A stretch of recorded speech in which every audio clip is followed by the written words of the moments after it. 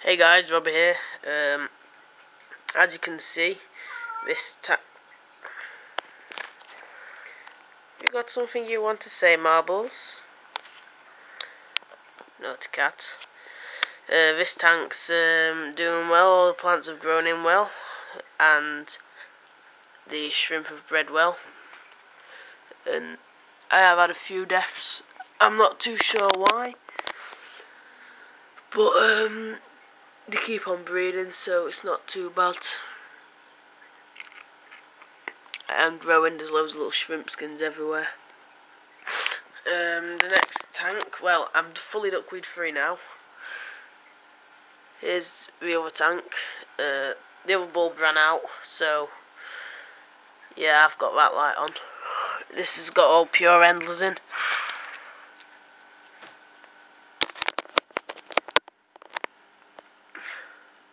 It's got quite a few big females, males and fry. So when all these are sold, I'm going to keep on breeding these. So that'll be good.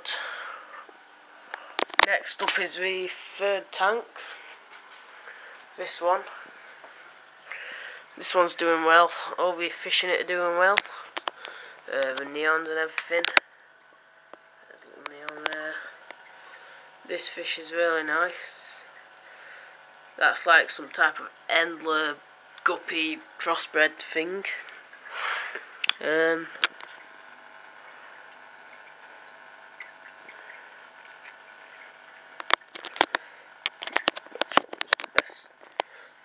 Back there are two ottos. I don't know if you can see them.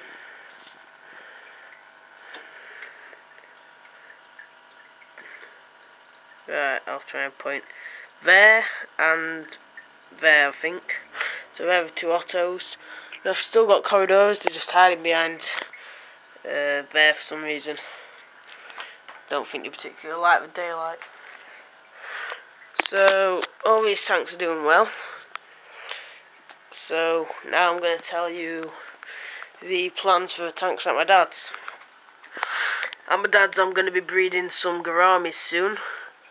So if anyone's got some tips on those, I'd like to know. I've set up a tank. It's about 30 litres.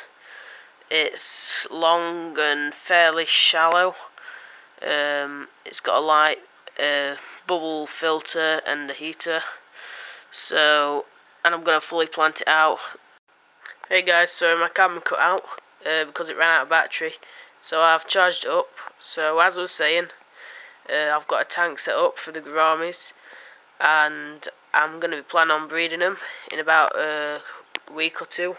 So if anyone's got any tips, I'd want you to put them in the comments, please, so I know.